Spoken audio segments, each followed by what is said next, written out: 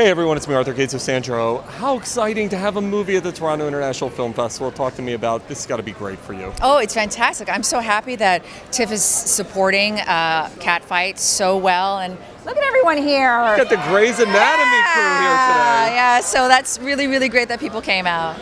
This movie, I love it. I love the premise. I love you and Anne together. Talk to me about the catfighting with her. It's crazy. Yeah.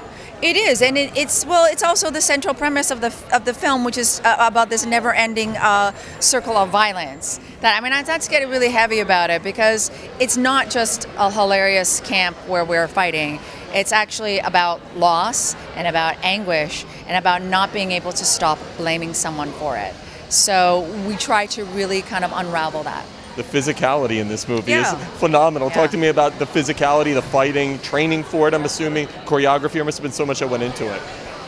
You'd think so. But it was really quite spontaneous and on the fly, which really brings me to the fact that Anne and I's relationship is very intimate and we have a really great trusting relationship because we were really kind of thrown into the fire. We didn't have rehearsal at all, so we were flying by the seat of our pants.